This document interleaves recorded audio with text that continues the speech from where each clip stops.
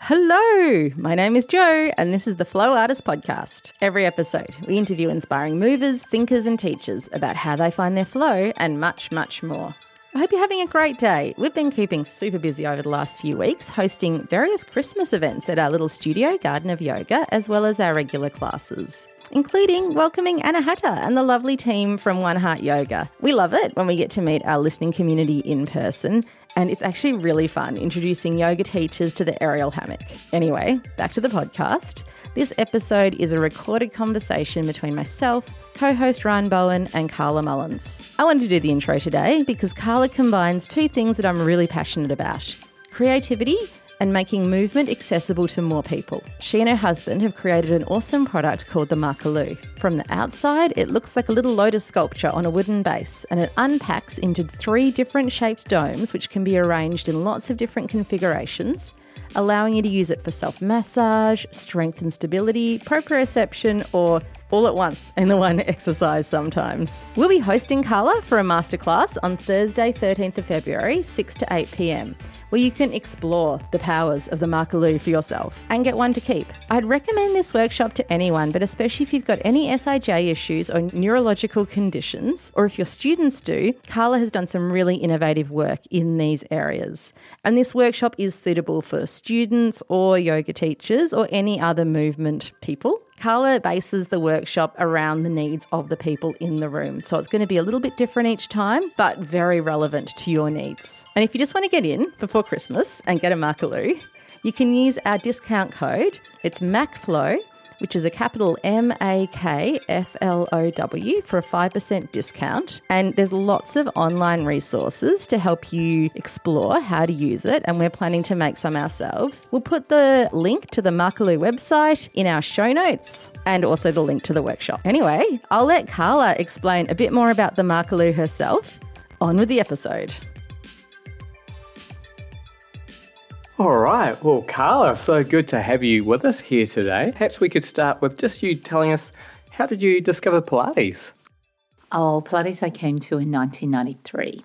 It's kind of weird. My mother thought I was joining a cult. Is that because you just evangelized about it so much? No, it's just like she's going, what's this stuff that you're doing? It seems to be really important to you, but it wasn't really known.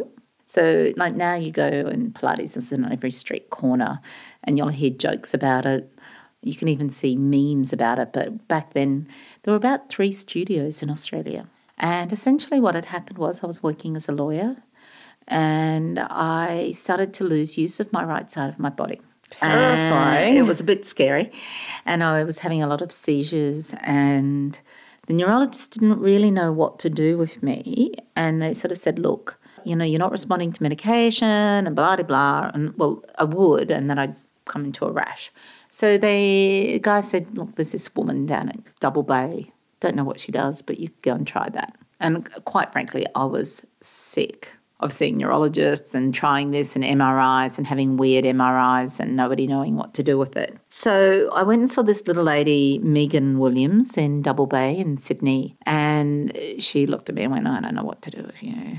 But she took me on, and Megan was a former actress and singer, but she also was a Pilates teacher and Alexander Technique Method and Tai Chi teacher. So she brought a lot of interesting stuff to me. And over the course of 2 years, I slowly rediscovered my body, essentially. And she taught me about how to actually move. And I guess that's probably what I see Pilates. I don't see Pilates as a system of exercises or a system of repertoire. I see it a part of a broader concept of movement and, more importantly, the concept of creating a relationship with a human's body. And that could be through yoga or Pilates, whatever it is, whatever your way is, it is about you finding your body. In your mind, do you think there was an aspect of that practice that was that magical thing that worked for you when nothing else did? Or was it like a combination of feeling relaxed in your body and down-regulating your nervous system and like doing those proprioceptive things to make some new neural pathways, or maybe realigning your spine so that your nerves were happier? Like, do you think that there was a key thing? Yeah, I agree. That's an element of that. And I guess probably the first thing was taking responsibility for my own health. And that's, I guess, something we all forget. When you go to a doctor or you go to any health professional, you hand over a level of expertise to them and they will tell you what to do, blah, blah, blah, blah, blah. And yes, sir, free bags full. What I love about working, whether it be yoga or Pilates, Alexander, is the underlying premise is that you are the expert of your own body. Your teacher is facilitating you to find that relationship and you're taking responsibility. I'm not taking a pill. I'm not expecting a fast solution. I need to take these steps. One of those steps is taking responsibility for my response to stress. One of those things is taking responsibility for my response for not moving and finding ways to give myself time to look after myself and looking after my body, not to be looking great in an Instagram photo in a bikini, but by feeling good in my movement, by feeling free and healthy and able to breathe. That's actually what it's about. And that's, you said, it's how you downregulate your system. How do you move with joy, not pain? And I think that's really powerful as well, because it's not how does my body look from the outside or what can my body do, but it's like how do I feel in my body and how can I move in a way that actually makes me feel better as I move through the world and do everything that I do. Yeah, my body's my first relationship. If I don't have a functional relationship with my body within me, how can I have a relationship with anybody else or anything else in the environment? I'm taking control and I'm taking responsibility. And that's what I love. I love being with people. I love being in my environment. But if I haven't looked after myself, I'm subject to so many environmental issues. If I'm stressed, if I haven't taken the time to care for myself, all of that noise, all of those people around me, I come out feeling really distressed and shaky. And so I have to make sure I step out, look after myself, so I'm not constantly responding to other people in a negative way. Does that make sense? Yeah, absolutely. It's like fill up your own cup first and then you can give. And also then you're not reactive to everything that's happening around you. It gives you that moment where you can respond mindfully rather than just like thoughtlessly. Yeah. And I know that there was actually quite a story to what inspired you to create the Makarlu as well. Would you like to fill us in about what the Makarlu is and what inspired you to create it? Well, Makarlu, the first part of it is, I guess, Makarlu, the concept is, Ma is a Japanese word for space. It's the concept of the pause that allows us to understand everything around us. So I guess in a Western society, we're so used to fill up the space, don't have any empty space, and not understanding that the space between things sometimes allows us to define. And you can see that in Japanese art. But you can also see that in the way we live our lives. Sometimes we fill ourselves up with so much stuff. And we can probably get more satisfaction from having one beautiful thing, or one thing that is functional on so many different levels. And that was the starting point of why we developed the Makarlu. We wanted one product that was actually beautiful, sustainable. So that's also part of our core concept. Is the company we formed in about 22 years ago was called Body Organics. And Body Organics is the principle that we have, is that we want to make our lives as sustainable as possible. And that includes every person in the food chain is actually paid a proper wage, so no slave labour. Every product, even our marketing, our packaging, all has to be environmentally sustainable. All our studios back in Brisbane, even the paint from word go has actually been no volatile organic chemicals. Our flooring, so everything is designed to try and be as less environmentally damaging to the environment itself, but also to the individuals that come into it. And back then, people, 20 years ago, people were like, oh, she's just fruit whippy.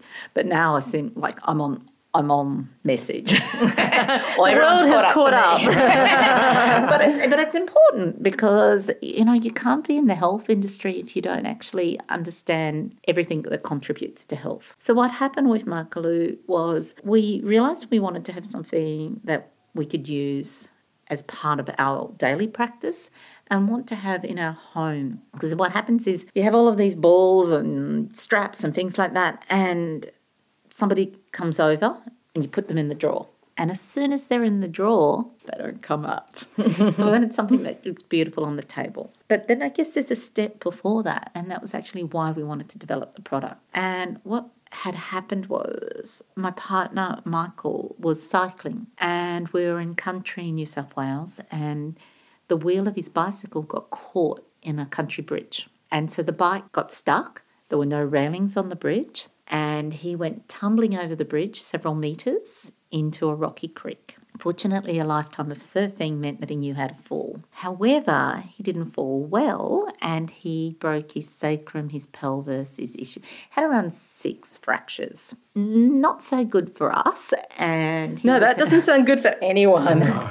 And I mean, imagine if he was riding on his own, if you weren't together. So how did he have to phone you or something to come and rescue him? I got this phone call, help. And then my son at the time, who was 4, Max and I went looking for him. And I went, you know what? I'm going to pack the car. I'm going to put dry towels, put everything in, and I'll drive. And we found him. We got him in the car, and he was. So you would have had to carry him. Oh, don't talk to him.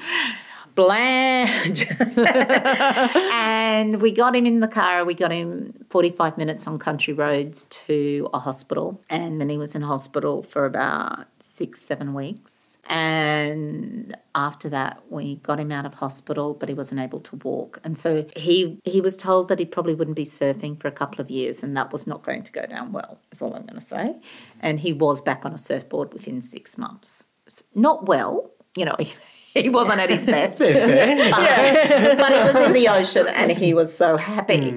But what happened was that while he was in hospital and then while he was at home, we had to do all of this stuff. I was taking in all of these bands and balls and things like that to complement what the rehab people were doing in the hospital. And what happened was I realised I took this massive amount of stuff. And it was just stuff. I had one thing for this and then one thing for that. And I felt like I was sort of channeling Joseph Pilates. Here he was trying to rehab him. And we got out and we had a chat about it. And we said, it seems ridiculous that there are so many balls and so many different trigger things in that to achieve one thing. So you had a trigger ball for the knee and you had a trigger ball for the hip. We went, this seems really wasteful. And we started to look into it and we started playing with ideas. We were cutting things up and playing with ideas. And we went and saw an industrial designer and we said, look, this is what we're looking at. We showed him a prototype and we showed him some of the prototypes and he looked at something and he said,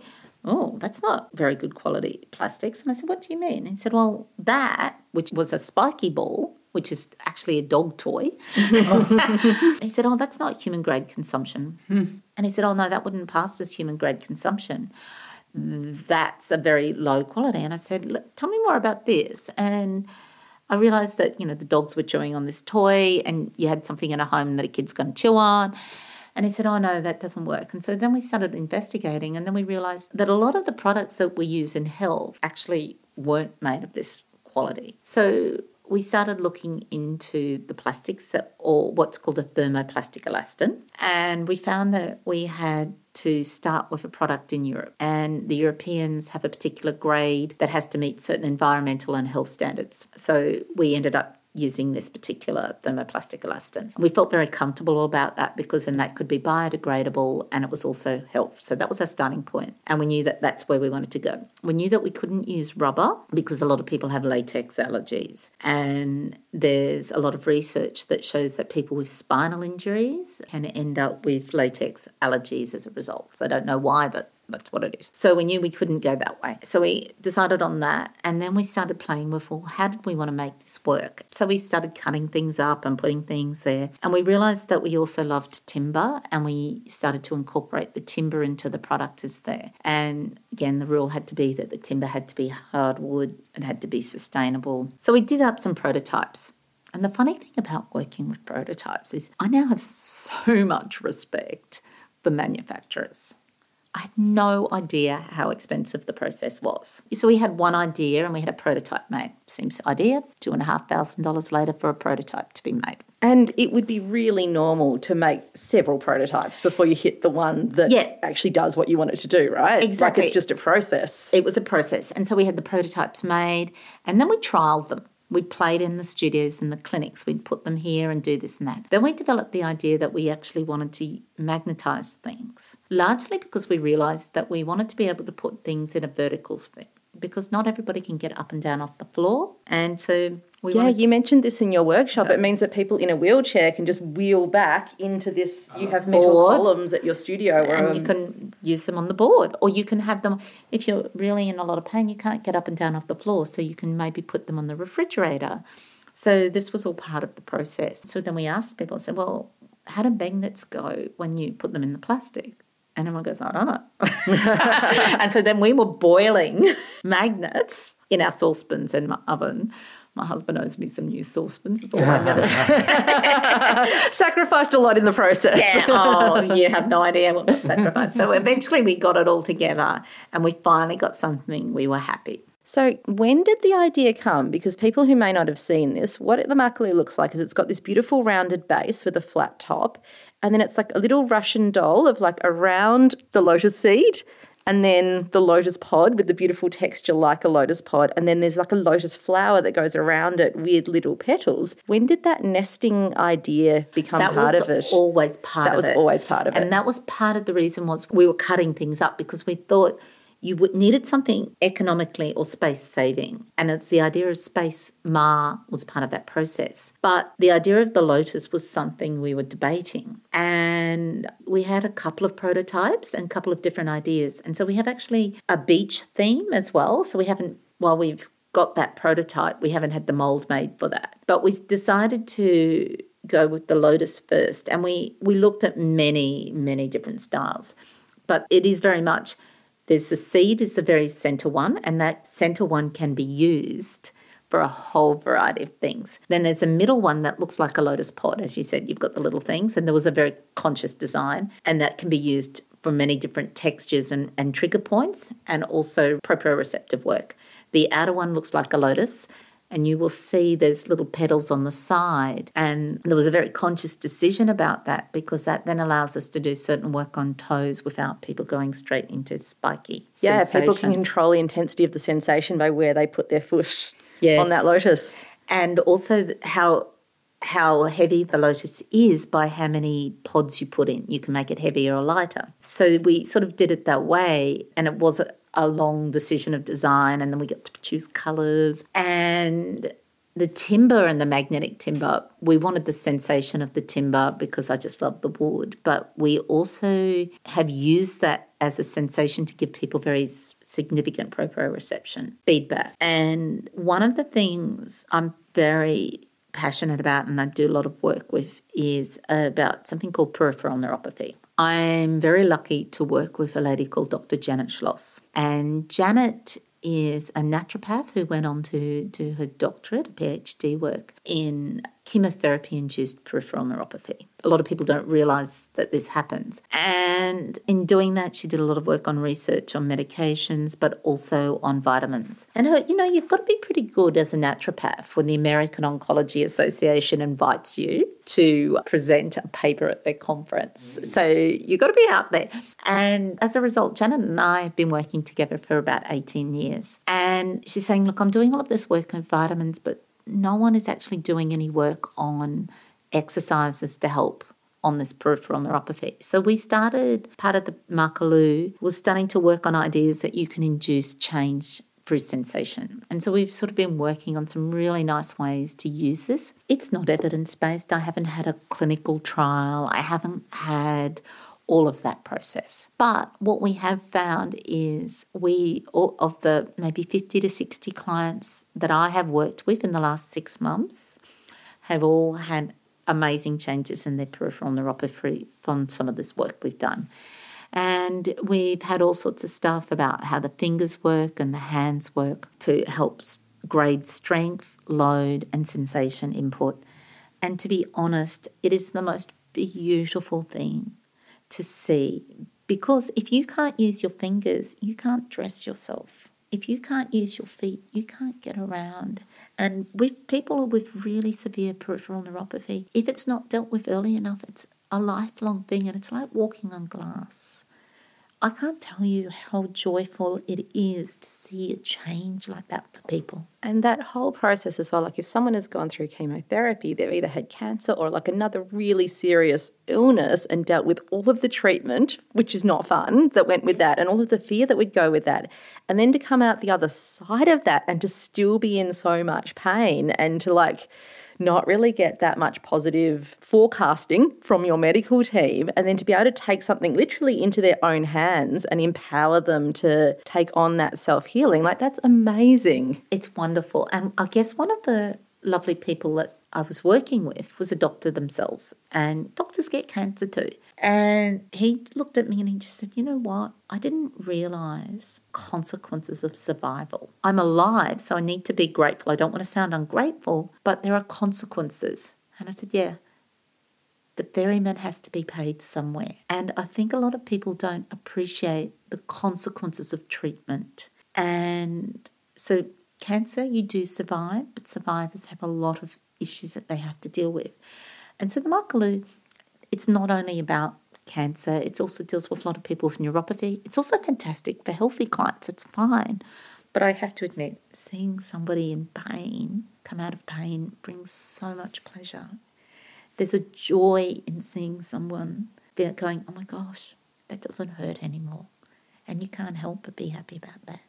And sometimes as well, like there is definitely a long journey with that type of recovery, but sometimes people really get instant relief with using something like this. Like they're able to like let go in a part of their body that's just been holding on for so long, and then like that's awesome. And with peripheral neuropathy, one of the things is the earlier you can get to it, the better the outcome can be.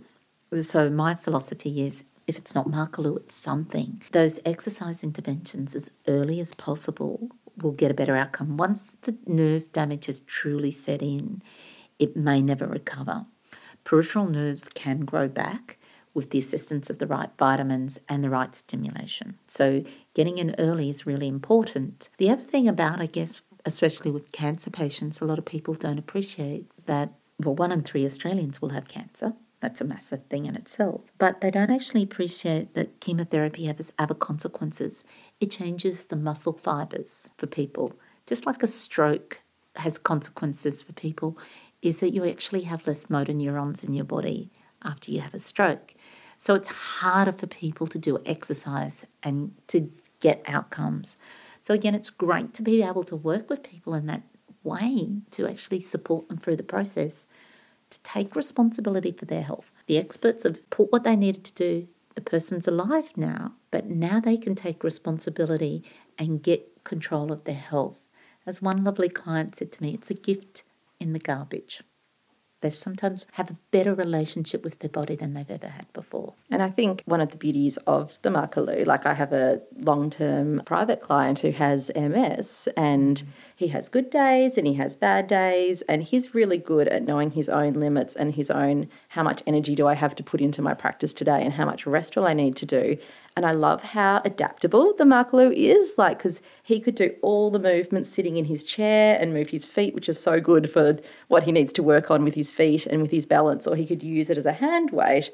Or if he's feeling really good that day, he could stand up and do all of his footwork standing and like really challenge his balance on those days when his energy is feeling better. So I really love that aspect of it as well. Yeah, it's a balance concept as well, because that's, again, a lot of people look at it and they go, oh, that's a trigger tool. And I'm going, no, it's not just a trigger tool. It can be a proprioceptor, as you said, to actually help support and structure, but it also can be a graded weight tool. And really, the magnets allow you to do that and work very focusedly. And I have some lovely people with MS, Parkinson's, and one of the things I love doing is I really love helping them work on their gait and their gait pattern by various things. As I said, it's nice to have one thing and not have to try and buy 60 different things. And they feel safe using it.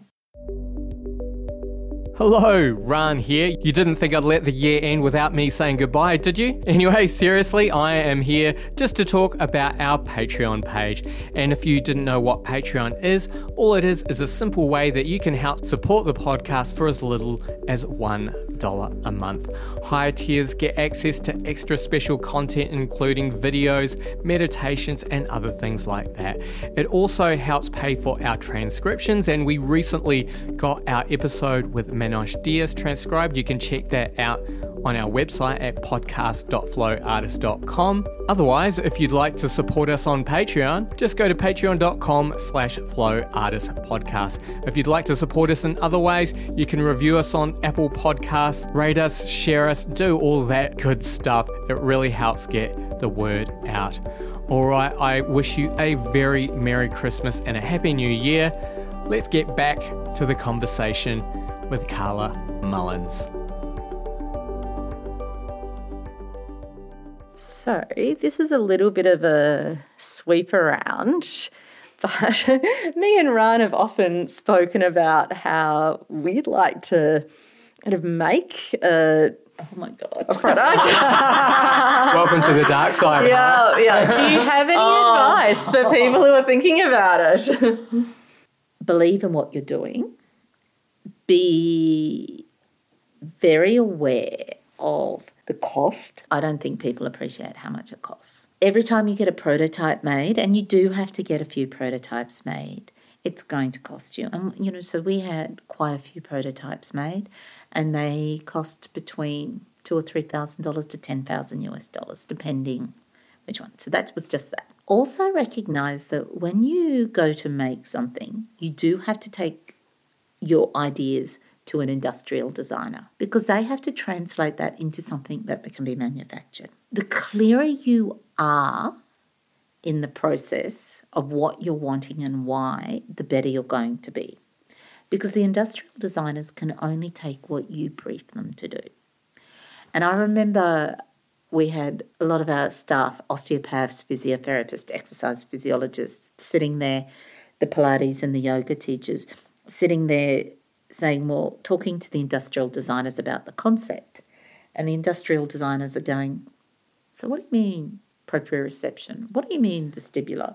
And I had to sit there and translate that into a concept for them.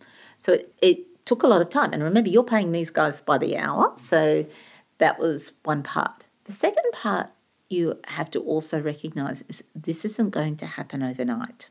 So you have to be there in the long term. The next part that you have to think about is that if you're going to make a product, you have to make sure that you own the intellectual property. That's where your lawyer background would be helpful. Yeah. And getting a patent isn't as easy as you think it is. So when you design your product, you need to really make sure that it's something that can be very unique. And so you have to get some very clear ideas about how does this define or how is this different to something else. And we had to really think about how we can make that product quite unique. So in the end, we did end up with 9 international patents. And the patent lawyer that we did see said, wow, that's amazing to get that. But in so doing, every patent costs $4,500 there, here's $5,000 there, here's $4,500 there. It was like, oh. And then it's like, it's just a piece of paper. I mean, I guess it's the peace of mind as well that goes with that. And so you need to make sure you have a very good lawyer to sort that through. But you also, so you have your patent that you have to be clear about, but you also have to identify the trademark for your name. So when you identify your trademark, you're going to have to identify a unique name that you can get your first level domain. So .com. That's not as easy as you think. And you have to be able to identify in which major markets that you can get that unique trademark in. Again, that's a very expensive process. So you're doing all of this while you're designing your product, trying to make money to pay for the process. Then on top of that, so you're having all of that, but then you also then have to get your marketing right. And fortunately, Michael, my partner, his background is in marketing. So that was his training. So he's used to working with advertising companies, and we had a lot of work with the advertising companies to get the brand. And they put together a whole variety of pictures and images and things like that. And we had to sit there. I can tell you, it's not very interesting to me. I'm going, don't we get martinis with this? Yeah, isn't this what the advertising world is about? Where's my glass of champagne? And it was funny. Our son, who's now 10, Max, he was actually really good at this. So he came in the branding and he's going, no, that's not right. That doesn't have a feeling about nature. And I'm going, he was 8 at the time, I think. He was having this discussion. He goes, no, that doesn't feel right. He goes, that feels like that. And it was really interesting to see how intuitively he learned that. And he said to the marketing guy, so next time, can we have this meeting between 1 and 3 on a Tuesday? And we're going, what do you mean 1 and 3 on a Tuesday? What happens on 1 and 3? Oh, PE. I don't like PE. And I had to laugh. But he helped us really nail it. And it was a very interesting process even to go through the marketing. And so you had to be really clear on your branding. And what I've come to the conclusion is Max has sat in, by the age of 10, industrial design meetings, patent meetings, and marketing meetings. I am very scared what he's going to do when he graduates from school. But it was a very interesting process to go through all of those steps. And then once you've got your product, you've actually got people to sell it to. And that, again, is a really hard way to actually identify distribution channels. And you as a practitioner, because my job as a practitioner, okay, I work with clients and I work with other practitioners. I don't really understand distribution channels. Someone taught me about Instagram recently, and I discovered that I have all of these messages on my Instagram, and I'd say, where did they come from? They go, you have to answer them. I go, oh.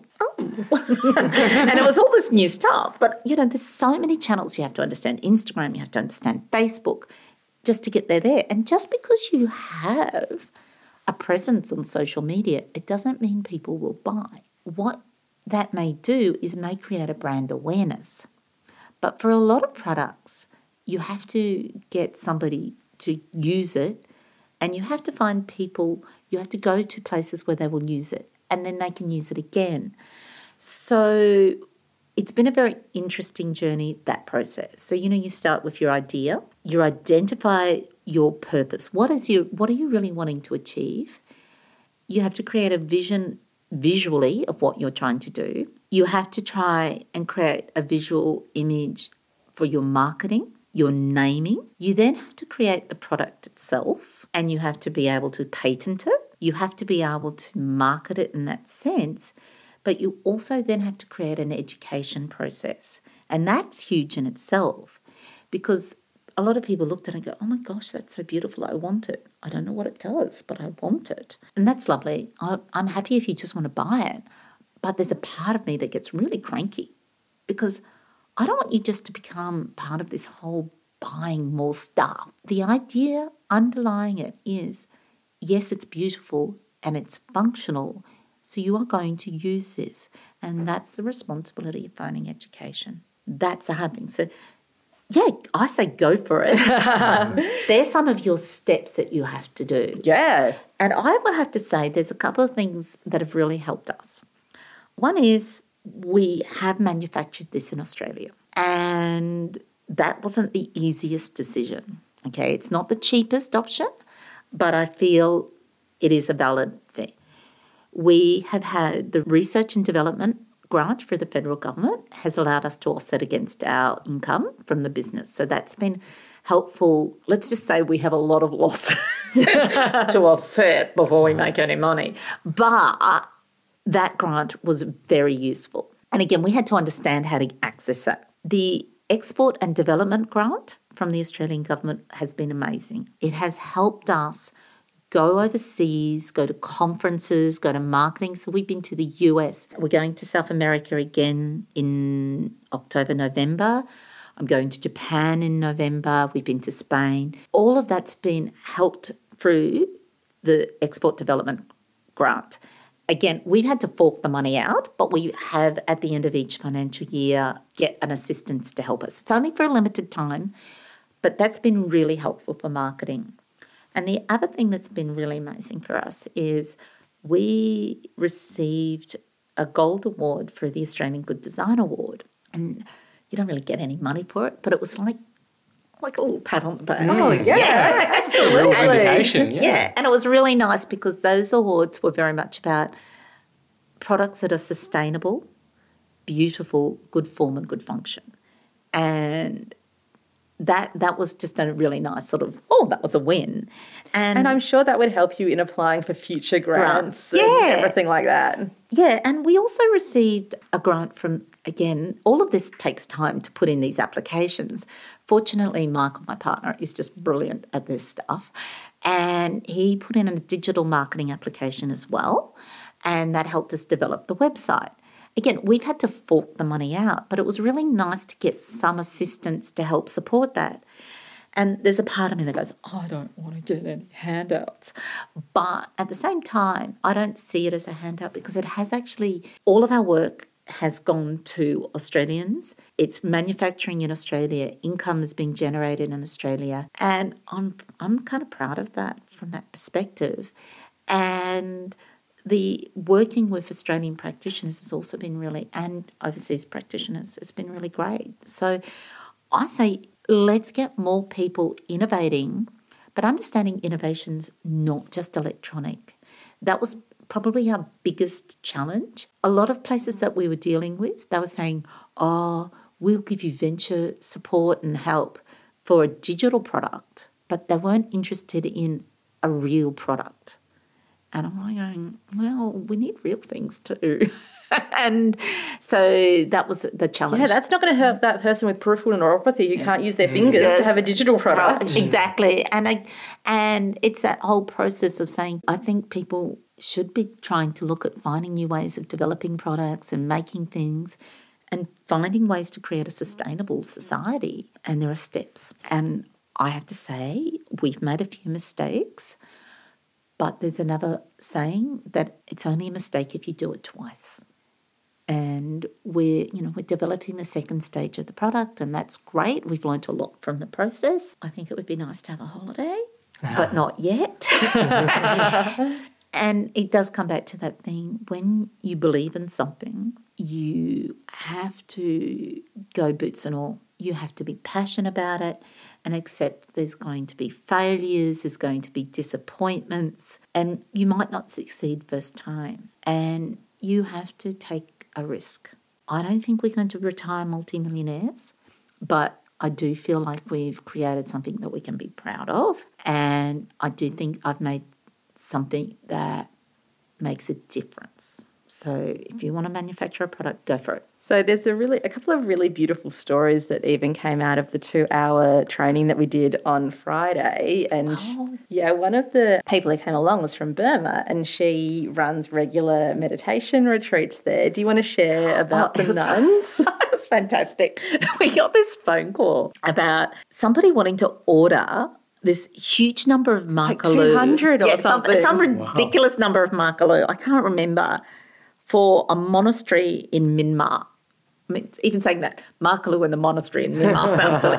My Michael's just like going, do you think this is a scam?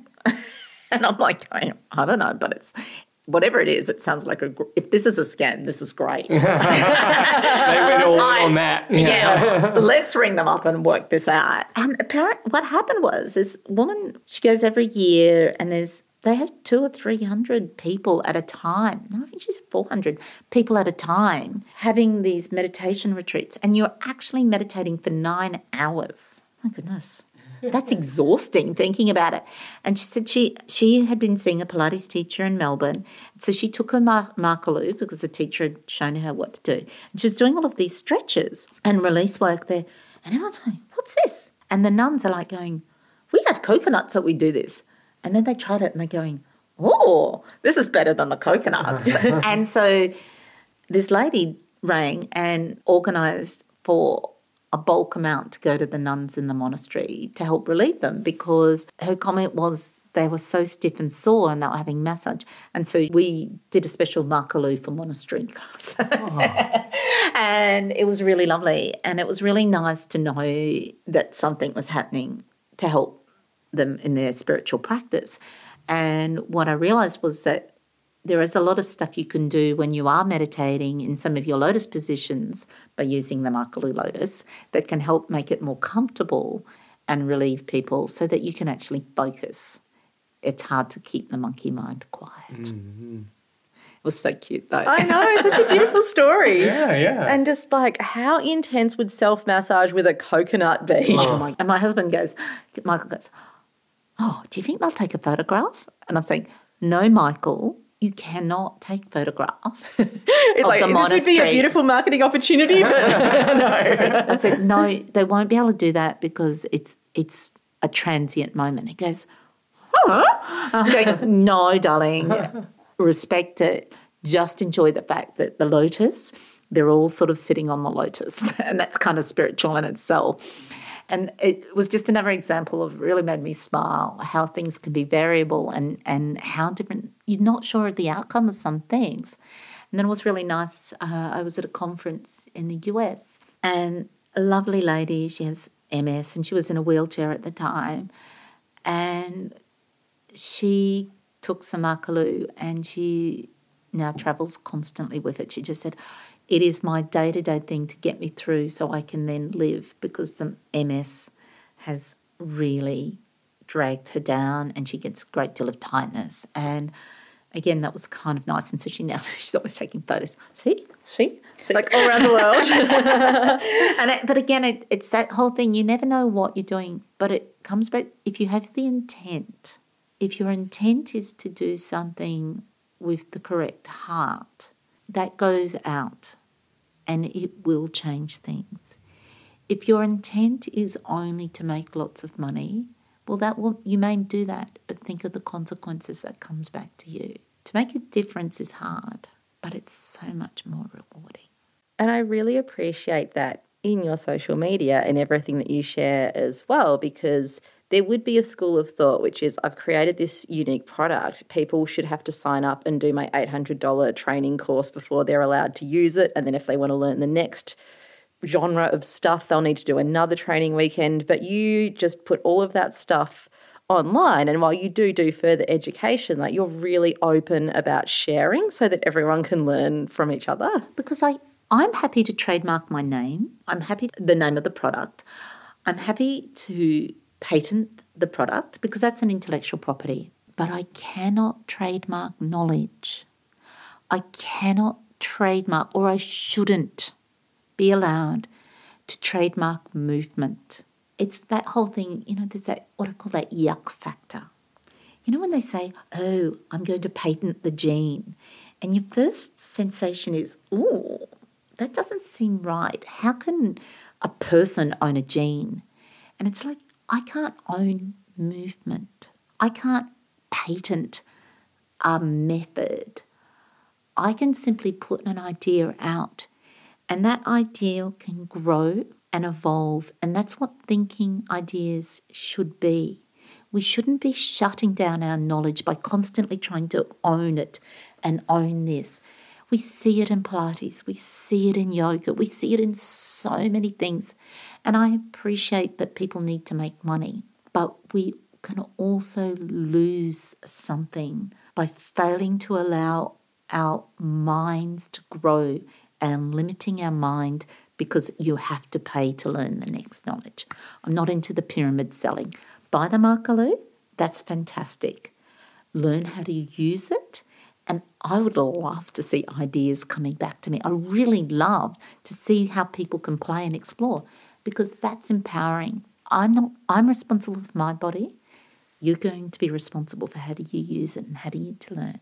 And I think ultimately as well, like it's so much more productive to show all of the things that you can do with it. And especially working with the diverse populations that you do, all of those people are all unique. And even every day, they're all unique. So to like try and keep all of that knowledge to yourself when it could be shared and people can see the possibilities, like that's what's going to sell more products. But it's also what's going to grow us as a society. It's actually the sharing of ideas and knowledge.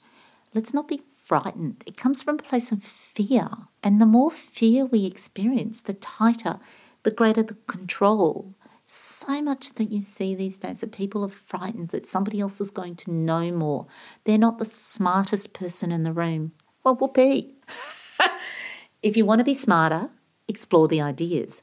But don't try and control everybody. It just is it's complete opposite to what we're talking about when we're talking about body work. Body, mind and spirit is more than the control.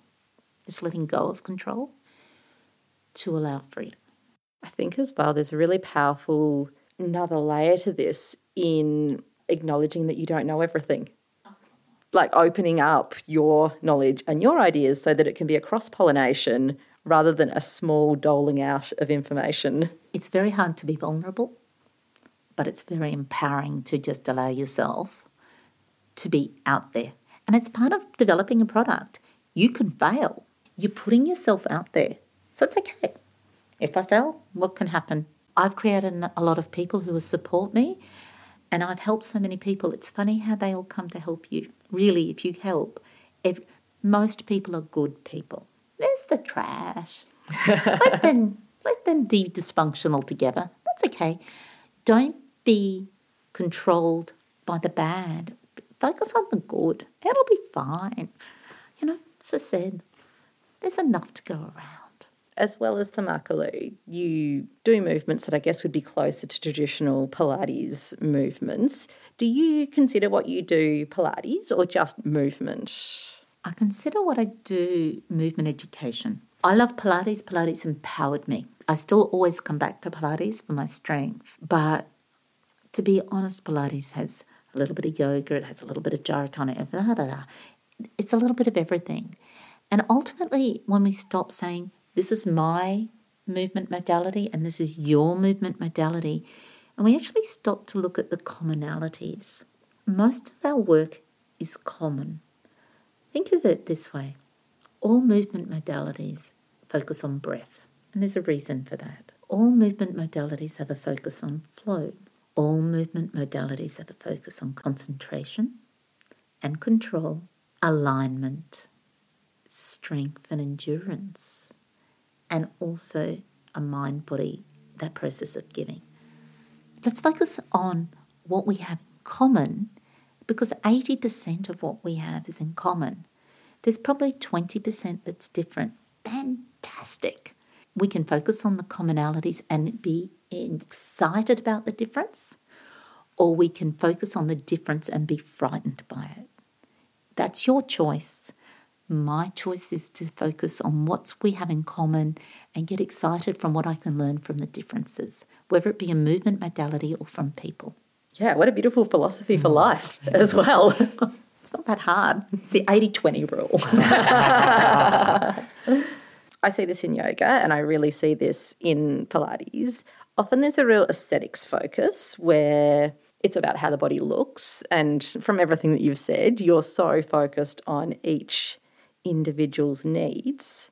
Do you find that it's a little bit of a harder sell sometimes to reach the people that you need to reach if you're not doing the whole glamour thing? Or do you just get so many referrals from everyone who knows you that the clients who need you find you? We attract what we want to attract. Let's face it, if I want to work with someone with fake breasts and silicone and lots of Botox in their face and big lips with perfect straight hair, that's what I have to put out there. That's not who I want to work with. It's not really what of interest to me.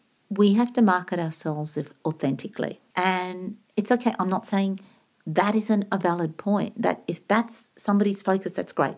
But we sometimes get distracted by a certain look. And when we stop and look around us, we realise that that look can sometimes dominate and we think that's normal. That's all we see on the TV. That's all we see in magazines. Yep, and you see in magazines All the homes are white with downlights, white walls, timber floors, and a very specific look. Granite top kitchens, all of that. All the women look the same. There's a real sameness. It's bland, it's boring. And many people sort of feel dissatisfied with that. So sometimes when you're actually showing something different, people go, oh, wow, that stands out.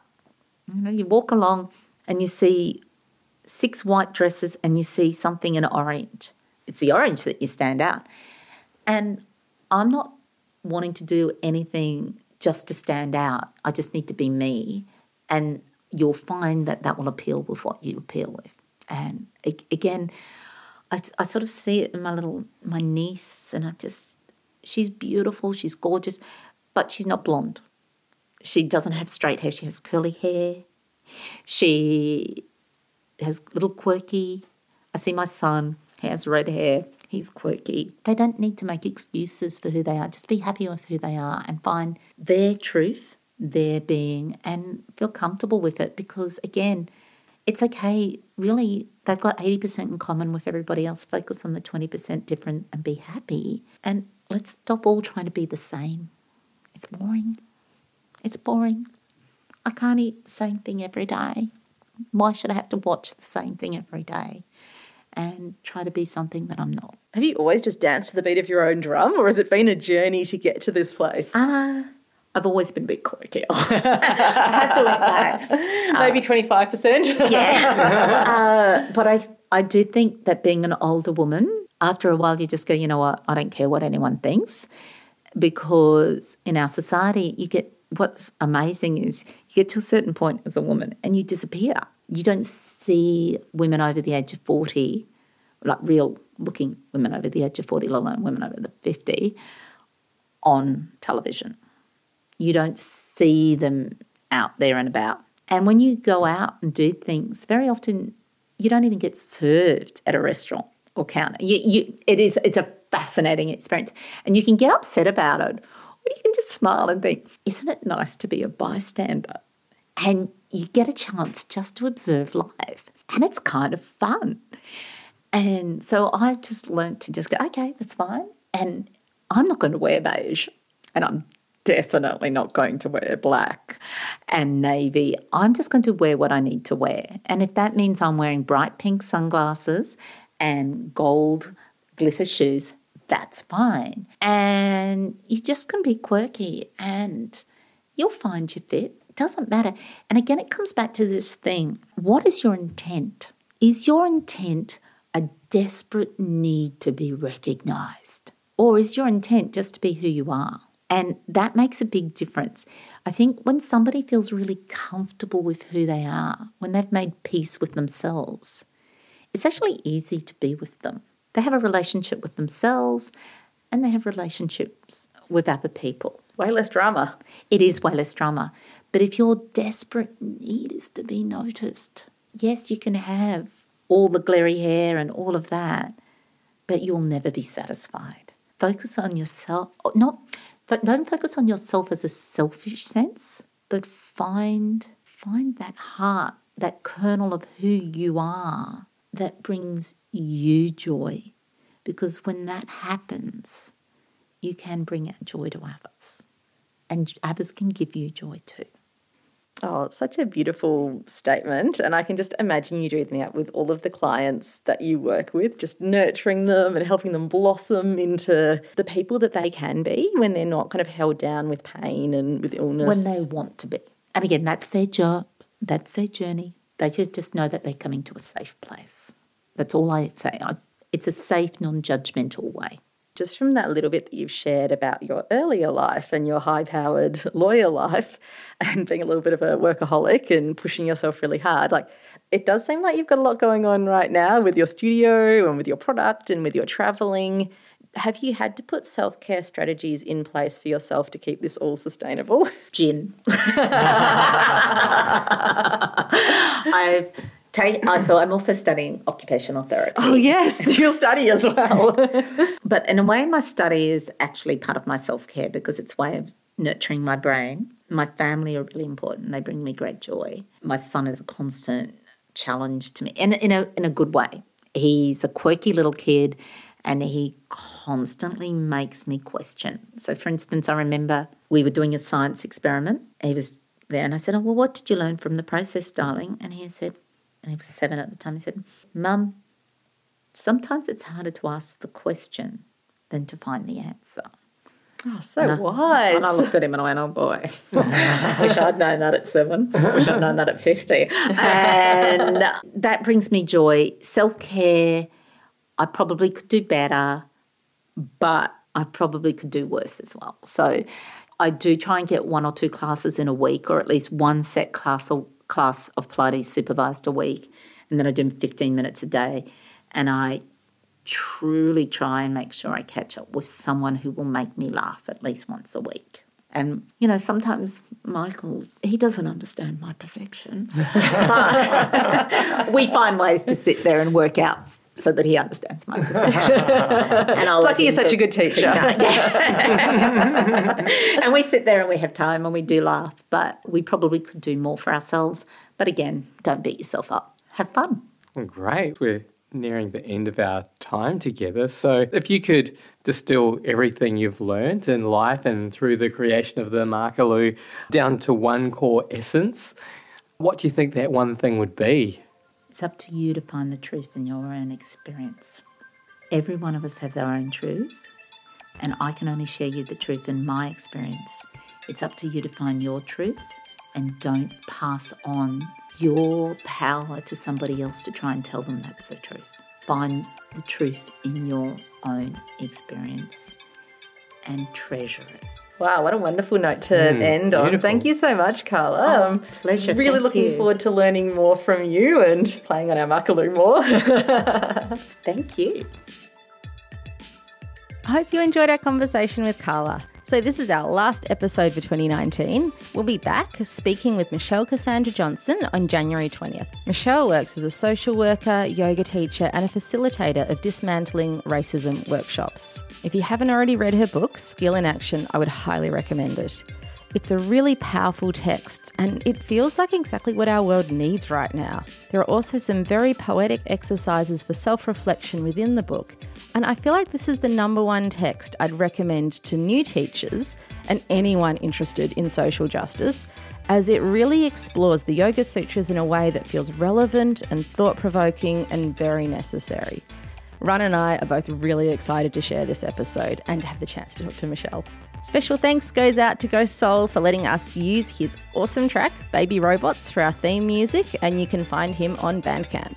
And Ryan and I would love to thank you all so much for listening over this past year, and we want to wish you a happy Christmas and New Year and sending out big, big love to all of you.